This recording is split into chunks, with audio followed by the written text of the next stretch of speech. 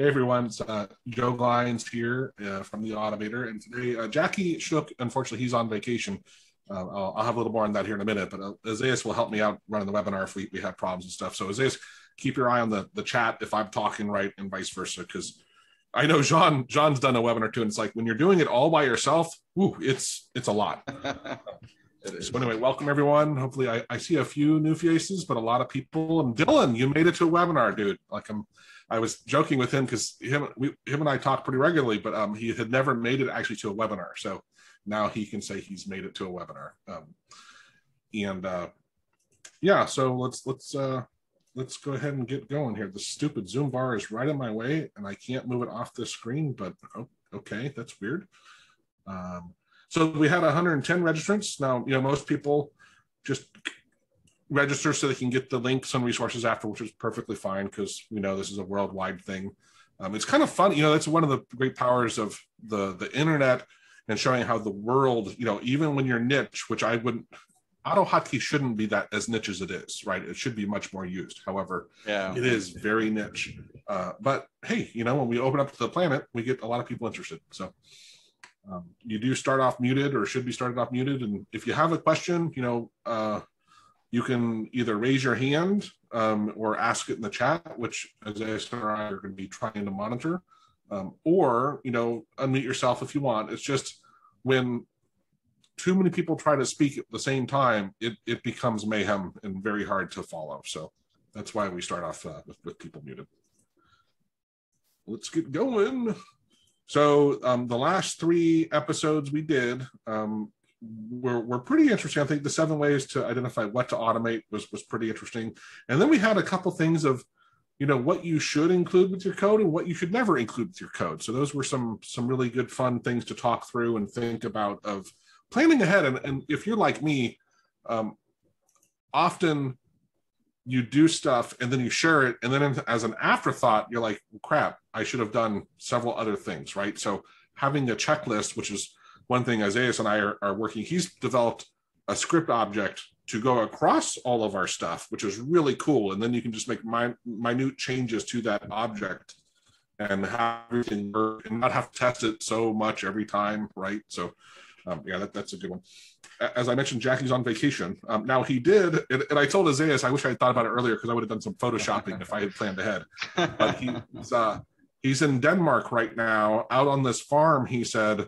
So here are a few pictures. He's out on the farm.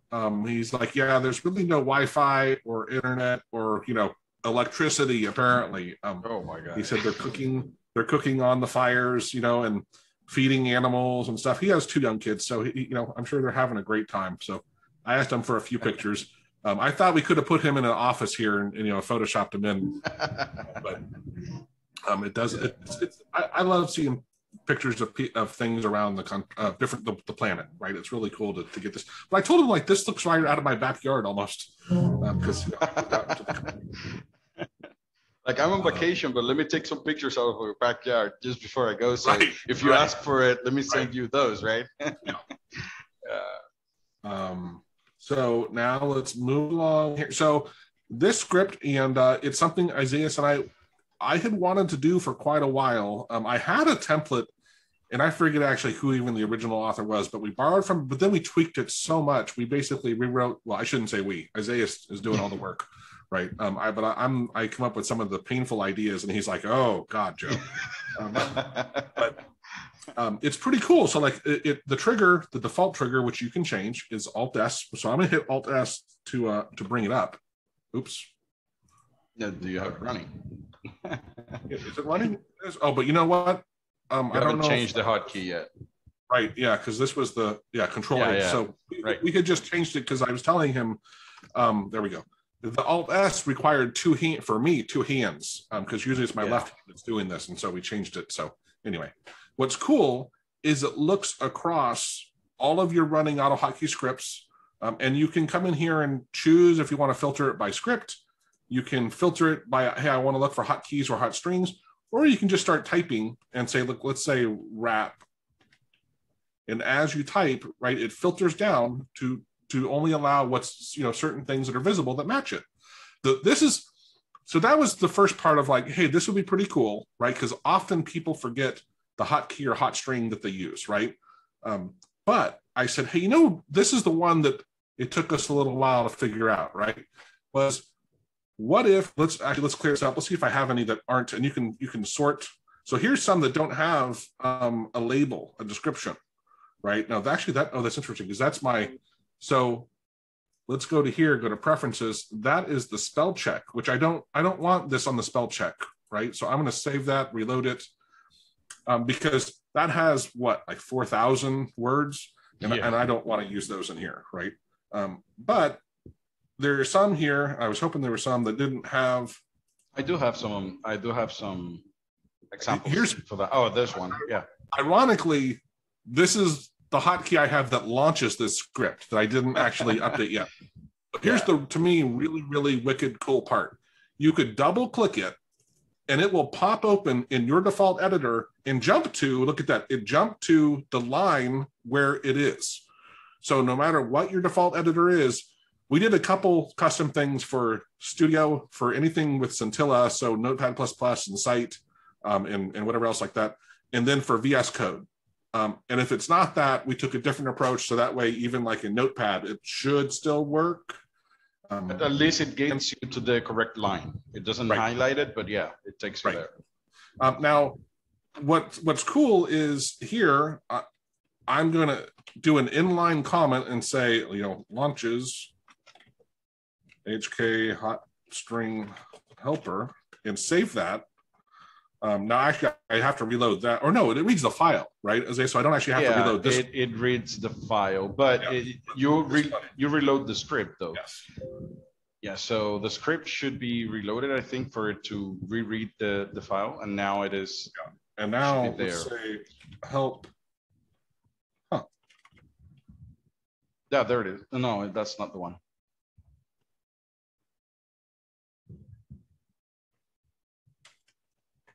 I'm not sure. How did you? Yeah, well, before I just sorted on it, so I didn't really pay attention. Oh, right. So yeah. But it's the caps. Let's do the Control H. Launch, or just type the word launch. Yeah. Why isn't it? That's interesting. You know what? Let's go ahead. Let's make sure. Let me reload that one. It should have saved it though. Oh, right. Yeah, I understand what you mean now. Yeah, but that one, so why? It should read the file itself, not right. It's not the reading, it's not the one that is running. It's just the file, whatever it is there. So yeah, say okay. So we're obviously maybe have still a few things to work out on this, but yeah, I don't know. Oh no, it's not there. Anyway, we'll figure that part out. Yeah. But another interesting thing is you can, let's say you have a hotkey that, granted, this is in its own script, right? And this is the one, if you saw the video where we were like trying to disable a hotkey remotely and make sure it's like, we'll just basically create one in this script and then it'll take over. So that's how we implement this. We could right click and say disable. And now it's going to disable Control M in that other script until we quit this script. And that's why when you exit, oh, that's not an exit, is it? That just closes the GUI. So if I exit, it says, hey, when you exit, the things that you canceled out are now going to be active again because we didn't actually cancel them out, right? We just hit them. I'm trying to think of masked them, maybe is a better way. So what we're doing is just kind of hijacking it. So whatever other script is actually having that particular hotkey, now we just grabbed it for our script and we're saying like, no, it will not do anything for now. But in general, the main idea with this script is that it reads all the hotkeys and hot strings that you have in any open script, whatever is running right now on your computer. So you could go ahead and either if you don't remember what the hotkey was or what it does, you could go ahead and see it very quickly. Now, what I'm kind of like wondering, I think, can you just remove the text and try to sort it out again? I think the comment is not being read. Oh, hold on. This is why it's not, because we didn't Oh, you're not launching the correct one. Yeah, that's why. No, well, no, it's the right folder. No, but can you click where it says filter by file and see if it is listed there? AutoHotkey. So that's the one that has it. Just click on that one, right? Click on filter by hotkeys only. Filter by hotkeys only. And where it says filter by type, just click on that one. Here on the top. Yeah. So, the thing is that there's kind of like a delay in there. Now, in that case, where is Control H? That's the one that we're looking for, right? Yeah. But we'll figure it out, right? Obviously, there's something a little haywire at the moment. But yeah, I'm not overly worried about it. Oh, you got muted, Isaias. You're muted. I am. Oh, you're good. Yeah. So I was just gonna say, like, I'm not understanding exactly what happened there, but the cool thing about this particular script, and when we figured out especially what is going on, it seems to be that it is not reading that hotkey, specifically that one, because all the others are being read. But the cool thing is that it allows you to either, if you forgot what the hotkey was or what it does, you can add a label to that hotkey by using an inline comment. So you just put a comment right next to it or before it, I think. You could do both, I think. But it would get you to understand what is going on very quickly. Now, in this case, I'm not really sure what happened there, but we will take a look at it. We are actually in development, but it is a very interesting script to play with. If you have a lot of scripts running and sometimes you forget what the hotkeys they use are. Now, a couple other things that we're adding to this right now, like I said, this is a perfect, the letters, like it has to be removes or REMOV, right? But we're going to change it to be more of a fuzzy match, right? So it'll be a little more flexible. So that way, if you happen to mistype or not know the exact name, you get the letters right, you can help filter on it. And then the second one is right now you can disable a hotkey, but we're going to try to make it where you can disable a hot string as well. But we haven't approached that one yet. Does anyone have any questions on anything? Let's see, search across, descriptions borrowed. Yeah. And what's cool is, like I said, if you look in my main script, it borrows what is to the right. You know, so if you go and add it there, it'll automatically read those in, right? So, and let's say like you didn't do that, because you can just double click here and edit it, it's so fast to update these. You know, when you find something you didn't do, you don't have to go hunt it down. You can just double click, it opens it in your script, add your comment or your description, and you're good to go. Oh, that's the thing we should clarify. So right now we have hotkeys. Let's do hot strings. So on a hot string, you know, this is your abbreviation like type thing, the trigger. There's a delay. Oh, there we go. Now we can see. Then there's the you know, the string that's going to, the replacement is going to be the description. Right, because we figured that's what made the most sense. So yeah, so let me know if you guys have any questions. I don't see any in the chat at the moment, but yeah. Other than does the farm use AutoHotkey? Yeah, we'll confirm that.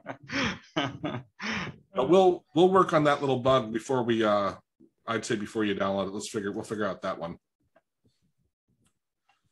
Oh crap! Did I? Oh, I did hit record. Good. Sorry, I thought I forgot to hit record. I still have a GUI tab question. Okay, so what would that be? Let me see if I can help. Yeah, Dimitri, can you? You can unmute yourself if you want. Can you hear me? Yeah. Yes. Okay. I'm currently working on a GUI and it's resizable, and I want to make it work. So if you make it smaller, then it becomes more compact and it starts using tabs. Okay, so I have already prepared something that works kind of the way that I want to do it, but it uses a trick. I can show you. Share screen. So this is my GUI. And if you resize it, you see that the tab resize it? I'm sorry, are you sharing the screen? Because I don't see it. Yeah. Okay. There you go. There we go. Yeah. Okay. So this is my GUI, and if you resize this, you see that the tab control resizes with the height. And if you make it smaller, I want to have that the edits control jumps to a new tab. Okay, so yes. So what I did now was kind of cheating because I used two edit controls. Okay. And I hide and unhide the one.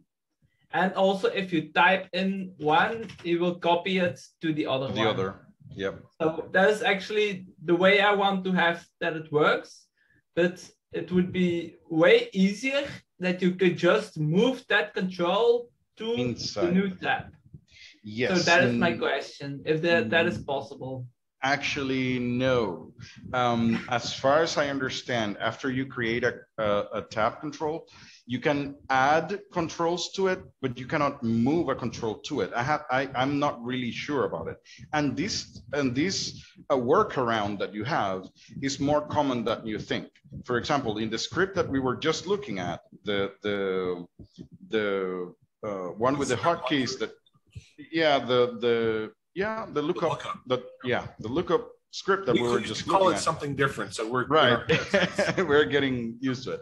But on that one, you don't notice, but I am using two different list views. When you start typing to search for something, I show a different list view that is just going to show the results. And when you finish typing and you remove whatever you were searching for, I just display the original list view. So that trick of just hiding and showing the same control or a different control is more common than you think in GUIs, because moving the control is more expensive than just hiding and showing one.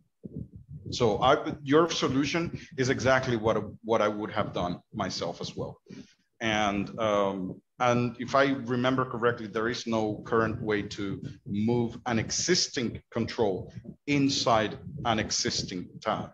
I know that you can add a new control to a tab or just hide it and show it, but you cannot move a control inside it. Okay, then I have another question. Is it possible to put the control on top of the tab control, but not part of the tab control? Because you could say if you press here, if you press 4, that he will show an edit that is not part of the tab control, but is part of the GUI, and it's on top of the tab control. What you if you might press try another tab, then it will trigger some script, and that will cause it to hide it because you see the tab is not test, so I must hide this control. Yes. That would be another solution, and I would prefer to use that because then you just have one control. Because I want to also add events to that control and maybe use a list view, and you can imagine that it becomes quite harder to mimic a list view that way. Well, but not really. But in any case, what I'm thinking right now, and I just thought of something that might work. I have never done it myself, but you know that when you're creating windows, you can select what the parent window is, right? So you have this option of selecting a parent window, right? Yes. Now, when you do that, especially, you would have to do it via, the reason why I said it's not possible, I meant not possible with AutoHotkey commands. But if you use DLL calls to create the control, and you can actually set up the parent for that control, then yes, you might be able to move that control and actually change who the parent is. Let me double check if GUI control has the option to change the parent.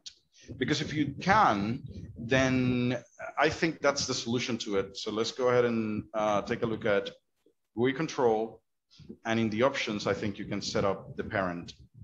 So GUI control. I think I tried to do something similar.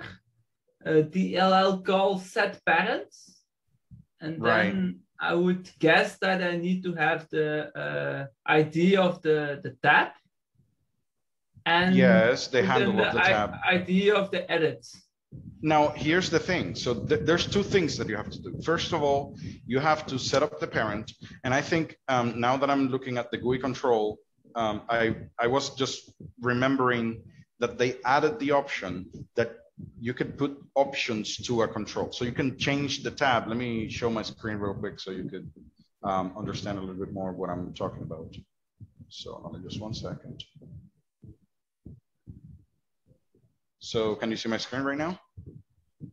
No, I will stop sharing my screen. Okay. Then maybe you. Yeah. Okay. So here with the GUI control command, you could set options to an existing control, which is what I was not sure if we could do. And I said that no, it was not possible, but yes, it is possible because this in here was not available when I started coding. So this is new. Now you could just go ahead and put plus parent and put the handle of the tab. But after you do that, you would have to move the control to the location that you want. So you would have to first set up the parent here, then move the control. And probably, I think one of the things that I'm not really sure about is whether you can change the Z order of a control, because a Z order tells you which one is on top of which one, okay? So that is one that I'm not really sure. Again, that's the reason why I say that with AutoHotkey commands is not doable, because there's a few things that are not readily available. I think if we use the, I don't think that the Z order that we can find in here is about when you use tab, Alt tab. So that's not what I'm talking about. I'm sorry. So I would have to double check if it is possible with AutoHotkey commands, but I am definitely sure that you can do that with DLL calls. You have to first change the parent, you have to change the location of the control, and then you have to verify if you can change the order, the Z location, which one goes on top of which one. I think when you set the parent, and I think you also have to change the window settings to be clipping window. There's a few little things that you have to take into consideration, okay? And so let me show you what I'm talking about. Here, you have the styles and options for a window. Where are they? Haven't used this in a long time. So this is options for a control, styles for a window appearance probably. No. Styles. I remember seeing the stuff with styles and going, yeah, I don't need to know any of that stuff. Yeah, but it is, this uncommon styles and options. In here, there is, you see these variables like client, edge, styles, and so on. In here, we have it for controls. I think you have worked with this before, right? Now, these options, you can set them in the options of the control by using the plus to add them or minus to remove them. Okay, so one of those like clip siblings and those kind of things are the ones that you're going to be using for the control. And that tells you when a particular child window does receive some messages and stuff, you have to, I think when you create, here we go, we have the overlapped window. You do not want an overlapped window because that's the main window. You have to remove that. And there's a lot of little details that you have to add and remove to make sure that after you make it as a child of the tab, it's going to be displayed correctly on top of the tab. Now you can do that with DLL calls for sure. I can tell you that you can do with DLL calls. Or, and this is something that I would have to actually just double check with the GUI control command, I think you can do that. So the GUI control command, it allows you to add the options, and in the options you would use the plus and minus signs with those styles and settings for a control. So you would use this guy here, you know, for the options. That's what you would do. And in here with the plus and minus, you would put the styles that I'm talking about and set that control to be a child of the tab. That's my best guess as what you can do with that. I tried to do the plus parents and then the ID of the tab. But Michael, if you create a tab, how do you define the different tabs? Because you can define what the ID is of the control. Yes. But then you have not defined yet. Yeah, again, this is why you are making a very good question. You're asking a very good question, because this is the part where I would say, yes, there is a way, because actually each of the tabs is kind of like a button, and each button sends a message. And basically, again, that's why I would go with the DLL route, because you will have access to all of that. Another trick that you can use instead of going the DLL call route would be capturing the messages. You see, when you click the tabs, you just capture what message that is, and you would get more information about the tab that actually sent the message. And that way you could actually just make the control hide and show. But you would have to do it manually. What I'm saying is, like, there is no easy way for you to just grab a control, put it inside a tab, and it's going to work. No, you would have to do it manually. And that's the reason why I said the trick that you're doing is way more common than you think. It's not like a trick. That's the way to do it. Like, that's easier. Yeah, but it would seem way more easier just to move it. Then you have everything okay, and else you need to have complicated functions to mirror it. I don't know if you're noticing all the questions that you're making. Like, okay, how do I put it as a child? Okay, how do I know which tab? How do I actually answer? Those little questions make it not worth doing that. And so I would argue that it is easier to just hide and show. That would be easier because anybody can do that. Now, if you are going that route, which I would do personally because I like to learn those kind of stuff, even if I don't never use it, I would be able to answer somebody if they ask me. In that sense, if I go that route, the route that I would go is either the DLL calls or the messages. Those are the two options that you have. AutoHotkey by itself does not have a very easy way to deal with those kind of things. So I would go and search for the Windows 32 API, because very likely there is an API call that allows you to do that. At least assign it to a specific tab, and after that, you would have to move it yourself. You know, there might be something like that. I was just thinking about something. I think you have a DDL call to request the parent of a control. Yes. So I could make an edit in the tab and then ask what is the parent of this edit, and then use that ID of the parent to connect the other edits. Right, but here's the deal. Again, remember, each tab, and this is the part that not many people understand, each tab is actually a button. They are buttons. Okay, so it might be, and I'm not really sure about this, the whole tab control has a handle, but each tab has a handle by itself because it is a button. So if you want, and the button itself has a handle, and the panel below it has a handle. So what you want to do is grab the edit control, make it a child of the panel that is below that button. Mm-hmm. So if you do that, then you don't have to worry about hiding a show because it's already done. So that's what my guess would be. But as I'm not sure how the tab control was built, I cannot really assure you, yes, it is that the tab has a handle and the panel has a handle, and that's just my guess. And what you're asking for is something that I have never done myself. And if I would have done that, what I would do is just do whatever you're doing right now. I would just hide it, duplicate the controls. It is way easier. And you're saying like, well, but a list view is more different. Well, that's exactly what I'm doing on the script that I just showed you. I have two different list views and they work exactly the same. They call exactly the same functions, but if you want, at the end of the webinar, we're going to take a little time and I would show you how I'm doing it so that you can see how easy it is. It's not as hard as you think it is. Even if it is a list view, you know. Okay, but still, I think I will try to see if it's possible. Just put edit always on top, because then you could hide and show and move it. That would be another idea.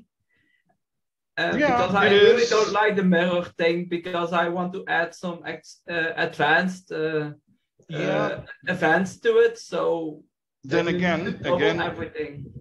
My point would be, you asked if that was easy. What you're referring to right now is not easy. You're going to have to do a lot of manual work, and that is going to take you way more time than just hiding and showing. That's the only thing that I'm going to say. It doesn't mean in the long run it wouldn't pay off, right? No, it would pay off, right? Yeah, of course. And you would learn a lot of cool stuff along the way, of course. That's not what I'm saying. But just in the context of the question that you made, like what you're describing right now, that would be the more expensive approach. That's what I would say. Okay. I have another comment. Last webinar, I asked a question regarding Outlook, and currently it's solved on the forum. If somebody is interested, I can show it. Yeah, I asked if anyone else had any other questions. I didn't see anybody, someone chime in. And actually, someone commented on one of the videos, and they're like, "Hey, can I get that script?" And I'm like, "Well, in that webinar, I think it was Isaias, or maybe it was Jackie and I both said, we don't work with things inline like that, so we don't have a working solution." And it was your script. So anyway, go ahead and share whatever you want to share. Yeah, you can go ahead and show that. Yeah, okay. The other thing is, given more and more people are having like 4K monitors, I think people might start working like how you're doing it, right? Because you have the LAN, the size for it.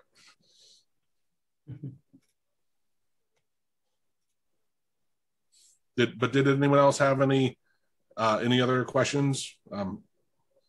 Hopefully some that us lower level people can handle. Because I'm like, yeah, okay.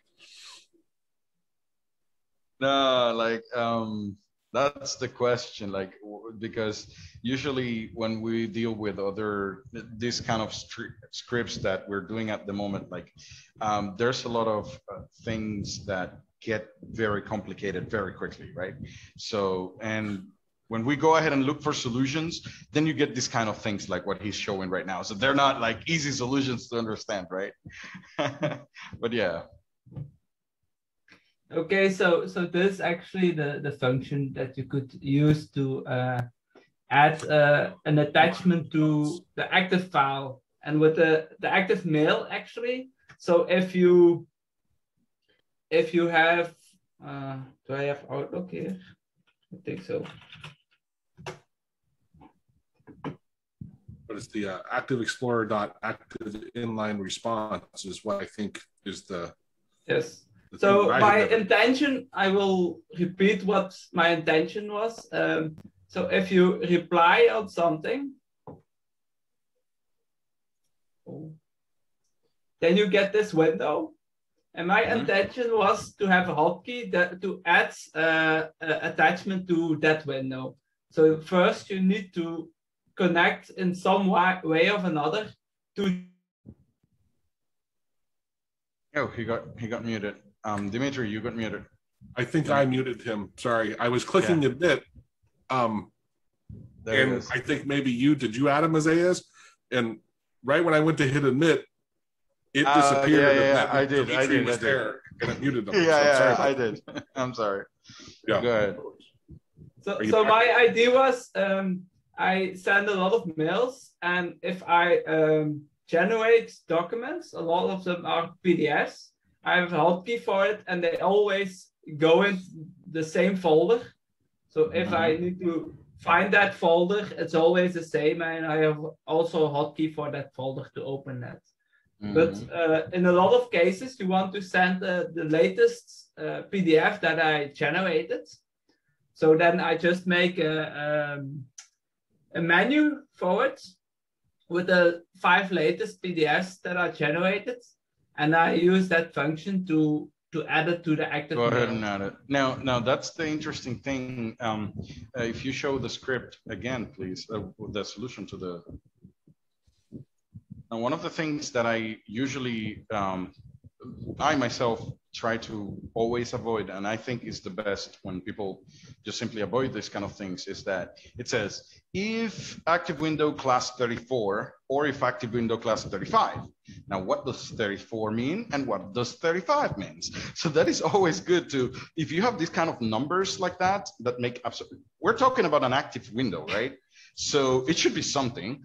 It's better to either make a variable that has those numbers and just put it there, or just put a comment right next to it as to what that is. So I'm now very curious as to what those classes are. What does those two numbers represent in here? I think a lot of Microsoft programs have numbers related to, they're built-in constants. Yeah, sure. It's the same with Excel and Word. They have indeed numbers that represent certain states, and you can find them on the internet. Well, but it's just saying, if he had done this, he would have inserted the actual right. If I had written that, right, yeah, so that when somebody else tries to fix this or tries to understand it, in your case you just copy pasted it, but if it stops working tomorrow, you will have no clue what the heck happened. Like, why is 35 or why is 34, right? Well, now, and let's say in a year or two, suddenly it disappears and you can no longer easily look it up. That's where having it documented here just helps. It would actually helps. No, and we're not picking on you, Dimitri. No. It's just like, I'm just trying. Now I got curious. Like, okay, so he's actually checking on those two classes, but what are those two classes and why? You know. And what I want to do is just take a quick step backwards before we jump into this and say, a lot of people will see, especially on the forum, or in Facebook, hey, I'm trying to automate Outlook, and they're sending mouse clicks. Right. And it's like Outlook, especially Outlook has a crazy object model with so much functionality. It is a bit overwhelming, honestly, with Outlook because there's so much going on there. But you can basically do programmatically do whatever you want. Right. And it is so robust and reliable and fast. It's awesome.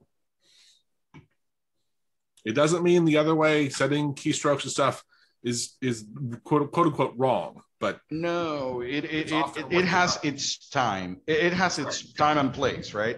There are certain situations in which you want to send keystrokes, but so long as there is a way for you to automate the stuff without having to send input, that would be, it would make your life better in the long run. It is easier to write, but it is harder to debug. That's what happens. That's what's going on. That's true. I quickly made a function to just see the class. So here I the current class, the Outlook application, and then I will display here in my debug window the class. Yeah. So if I press F12, that would return a number. I would assume that would return a number. Yeah, it will normally return a number.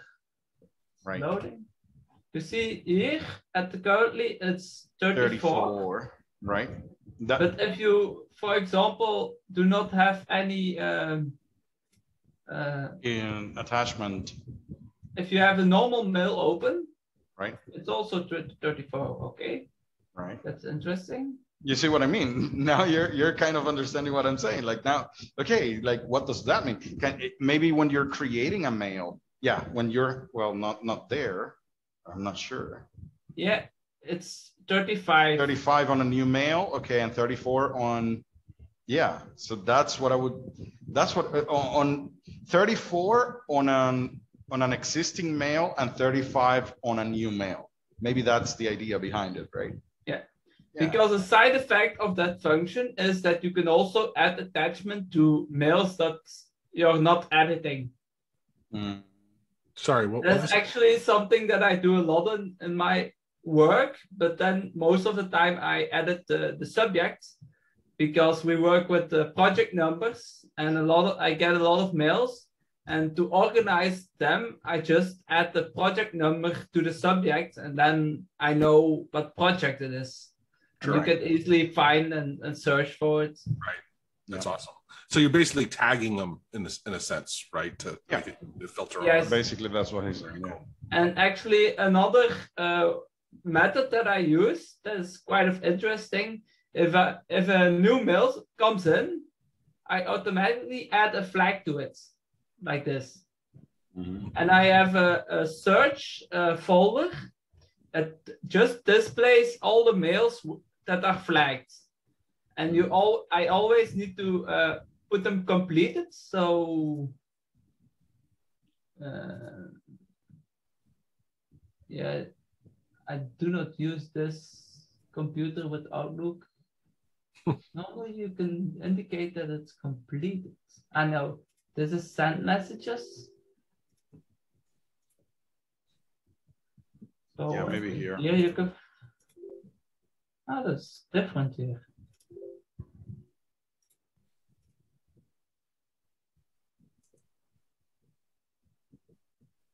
Yeah, there's a different version of the Outlook that I use on my job. There you can set it to completed, and then I just need to set all the mails to completed, but then I know I have read it, and I do not need to look at it anymore. It's normally finished. Yeah.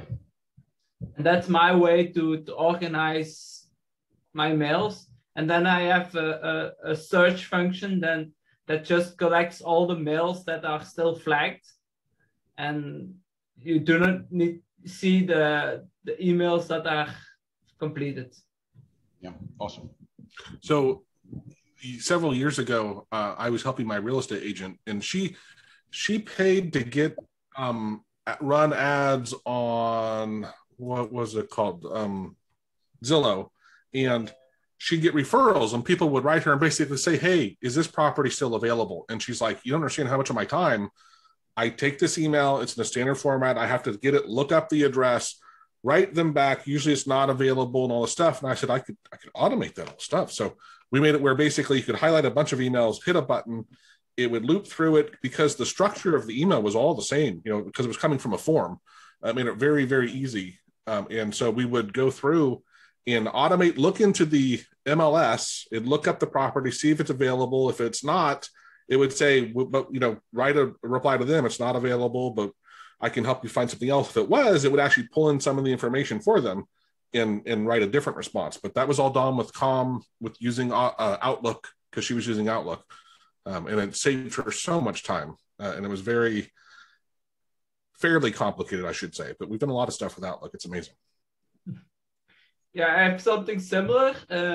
We have project folders at our company.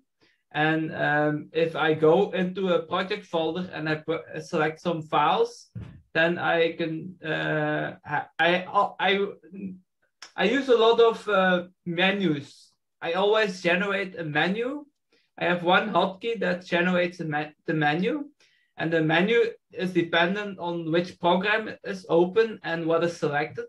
So it takes the clipboard and he checks what you have selected, and depending on that, he will generate a menu with all the possible useful commands. And one of that command is send an email.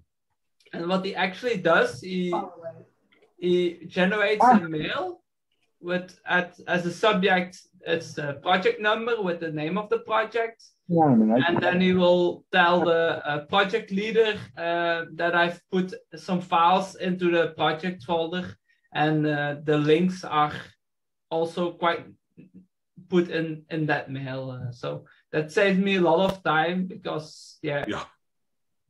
So I was on a call with Maestria today. We had this client, and the lady, that works at the company, she's a little bit older than me, not techie in any way.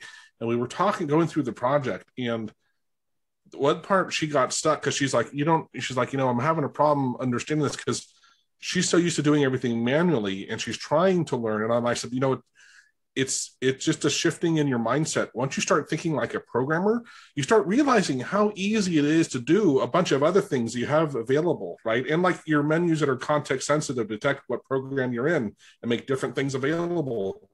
It's such a tiny little thing, and yet it's so powerful, right? It's just amazing. Yes. It is. Usually when you start thinking like a programmer, what happens is what is happening to Dimitri with the previous question is like, isn't it easier if I just move the control and do this? Like, he's already thinking like, right, there has to be a better right way. And that is exactly the mindset of any programmer. There has to be an easier way. There has to be a better way. Let's just make it a little bit more efficient here. And after one gets into the loop on that, everything you look at, okay, isn't that better if I do it this way? Okay, hold on. Isn't that better if I just do it that other way? and you and I, Isaias, we've talked a lot about this of like, there's always a better way, right? Yes. It's, do you have the time, and does it deserve, the amount of energy it's going to take and time, this and that. And a lot of time, in the long run, it will pay out. But, when you have things that you need to deliver on, right? Like you got to walk that thin line of being able to still get work done, get paid, and not go crazy. Right. In our case, I do understand that a lot of times it is easy to just go and do something that works and then just leave it at that. But there's a lot of times that just for your own sake, especially if there are projects that you're going to maintain over a period of time, right? Say, for example, 1 year, 2 years. If you write the stuff just for it to work right now, later on, it's going to be so hard to maintain. It's going to be so hard to figure out how to fix. But if you just make something that works, after you know that it's working, then let's change this code to make it a little bit more readable. Let's change this other code to make it more efficient. And then in the end, you have this compact thing that down the road, whenever you have to change something, you don't have to modify the whole thing. It's just that one line, right? Is part of the mindset, part of the programmer's mindset as well. I believe, and man, I must be losing my mind, but I think Jackie and I did a podcast not too long ago on how important refactoring is, right? And when you refactor it, there's so many benefits to it, but it's hard to take the time to do it, right? But refactor, just you go back of your code and kind of optimize it and study it. And that's how, you have some really great learnings when you start doing this. And, the other really big one is like a psychological feeling like I actually achieved something, because you look at how you used to do things, right? You're like, oh, what was I thinking? Like now I've grown, right? And unless you do that, it's really hard to notice those things, right? But it's a great way to kind of make big jumps forward, but you got to take time and slow down and go back to your old stuff to do that. That's right.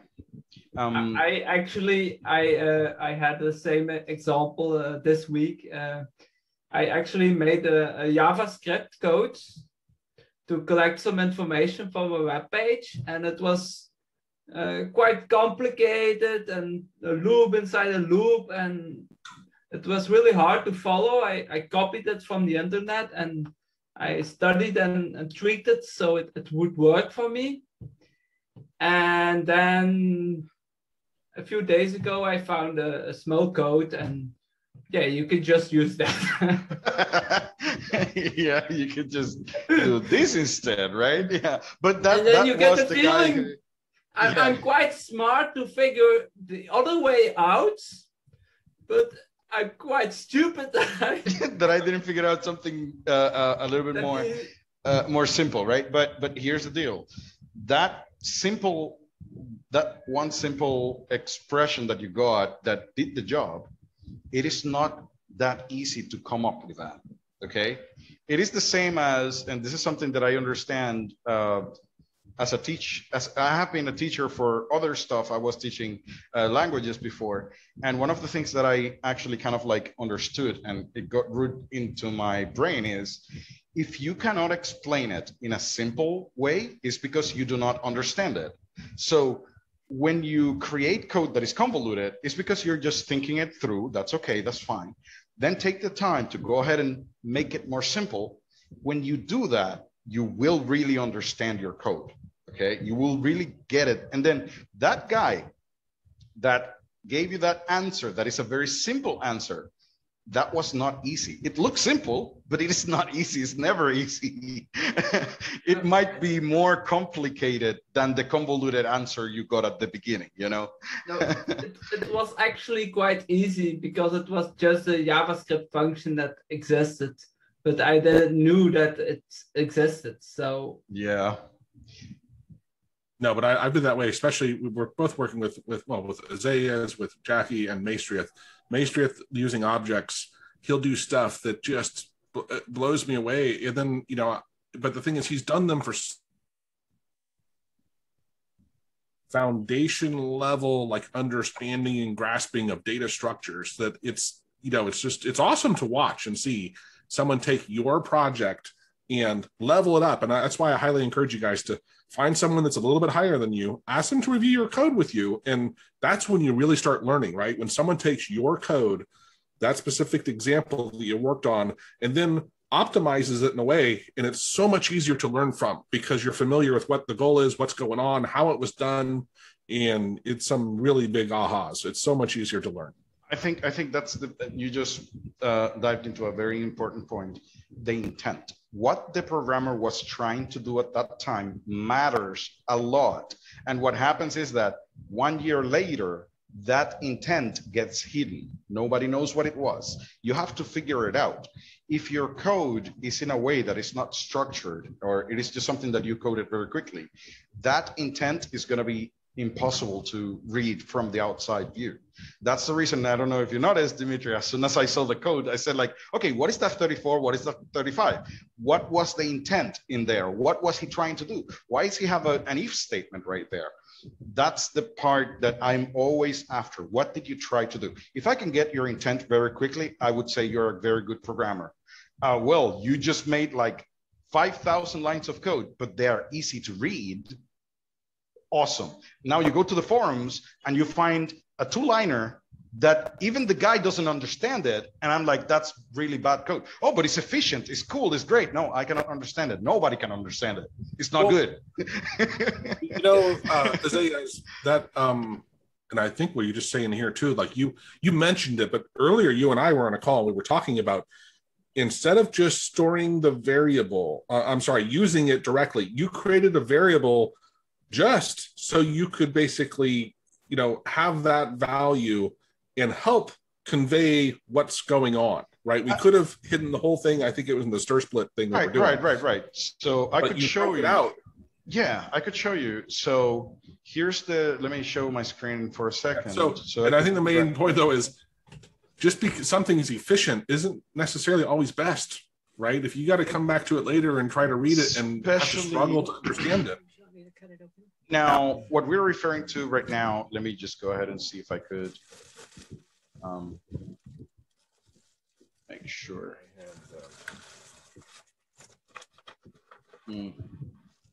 If I had more time, I would have written a shorter letter. Yeah, it is. I've read that one before, Geek Dude. Yeah. Now, let me see if I could make this a little bit bigger. Where's my hotkeys? There we are. I was telling Isaias, I'm helping a local restaurant with their marketing, and they speak mostly Spanish. They don't speak English, and it's actually been a really good exercise for me because I have to simplify what I'm trying. Whatever you're saying. Make it very simple. Yes. Yeah, that's right. So we have here line 157. Okay. Now, what happens with this particular line, as you can see, I'm doing a string split on a loop field. And I'm just grabbing the first part of that string. Now, I could just grab this and put it right here. Yeah, it's very, very efficient. You know, it's very cool code. But the problem is, if I give you that code, you will have no idea what the heck is going on unless you have the tools to actually stop the script in the middle of running and seeing what the A loop field has at that particular point. Okay, so it would make it so difficult for you to actually go ahead and it makes it so hard for you to understand what the intent was. but I can do it. I know that people like to do those kind of things, but I instead wanted to make it very straightforward. And now anybody who reads my code would see that that is a command that should be there. See? Now, even if you don't know what the structure of the code is or what it's doing, well, at least I know that that's a command, okay? Now, one thing that I learned, and I remember, I think, Joe, I sent you that, was kind of like a workshop. It was 2 hours, 6 lessons of 2 hours each. Remember that? It was kind of like a workshop, a 1-week workshop. Somebody talking about clean code. Wow. One of the things that he mentioned was, you know, your variable names, how long should they be? That's one of the debates, you know. What they say is that if you do not have to use this variable very far away, like in your code that you don't have to scroll too long to find them, they can be very short, okay? I could just put here CMD. That makes sense, okay? Now, if I would have to scroll a few thousand lines and find CMD by itself, I would not know what the hell is, what it is, or what the context is. So then I would need to add more context to it. Like this is the result command or something like that, that gives me a little bit of context of what that command is or something like that. You don't have to go look it up. Then I don't have to go ahead and go back and look it up, you know? In my case, I rather have, usually I go for 1-word variables. I try to stay within this green line so my code does not go too far to the right so that I don't have to read too much. But with 1-word variables, you take a little bit of space, but it is clear what you're trying to do. If I give you this code, doesn't matter in this group, most of the people in here, if I give this code to anybody here and something breaks, I think they might be able to solve it fairly quickly because it's not going to be that hard to understand what is going on. You know, that's the main idea of clean code. For those that didn't read the chat, Geek made a really good. He said, "Code's written once and read many times. Write it for that understanding. Code is written for the reader. If when executed it behaves as intended, then consider it a happy accident." But it is true. Yeah, good point. Geek Code is it's you know, and actually remember that I gotta find that link and share it. You're a programmer when, like, remember that guy? Oh yeah, I remember. Yeah. And it was really funny because it's like basically he interviews himself, right? He pretends that he's a programmer, and he pretends he's both sides, and he's the manager and the programmer. He's like, "Hey, we want you to create that app," and basically he's like, "I'm not creating no app. You don't need an app about, you know." And this is how programmers are, and sometimes they just want to prove how smart they are, right? They write things so complicated, and you've seen some people do this, right? They purposely like make them so complicated and go, "Wow, look at what I did," but no mere mortal can actually understand what they did, so it kind of defeats the purpose, right? But anyway, yeah. Right here, I just went ahead and tried to figure this function out. Just go ahead and try it, you know? Right. I just copy-pasted it, and I'm not going to even try. Now, what I know is if it breaks, I'm screwed. Right. You know, like I was having some, the first time we were having a little bit of an issue of how the Levenshtein distance was being calculated. And the first thing I did was go online and find that function online to verify if it was the function that was working wrong, because I was not going to read the function. I do not want to read it. I don't want to do anything with it. You know, that's the problem with it, with writing code like that. In my case, I just have here a line that does nothing more than assigning a variable from the result scores to the best result. And I'm going to regex match on the best result something that is a URL. I think nobody's going to feel threatened to try to fix that. If you need to fix what the best score was, then the first thing is that you have to check what the best result was. It's going to be easy for you to figure out where to start. You know, I think that's it makes a little bit more code because now it's 2 lines, but it helps me in the end. 3 years from now, when I take a look at this code, I'm not going to be lost. You know, how many of you have had the experience of looking at your own code from 1, 2, 3, 5 months ago, and you're like, what? Yeah, Actually, that's how it is. To add on, Geek Dude, especially this part where he says, when I worked as a software developer, we were not allowed to use abbreviations in variable names for that exact reason. That is really fascinating.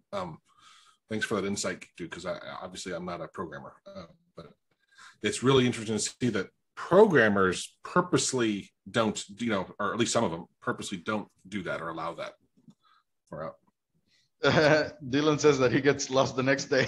Like, well, it is part of the learning curve, right? So I grab some code that Lexico's write, and I'm going to be lost as exactly the same as you are. So because he writes code in a very different way, and I'm not going to be understanding that as easily as if it is somebody on my level, right? Does anyone else have something they want to share or something they're stuck on? Actually, let me go ahead. If not, I guess we're done, unless we have something we're going to cover. But I was going to say I'll stop recording and start again. But depends on that. Depends on whether you want me to show a little bit of the stuff that we're working on. Okay, hold on. Let me stop the recording and we'll restart it since we're past the hour.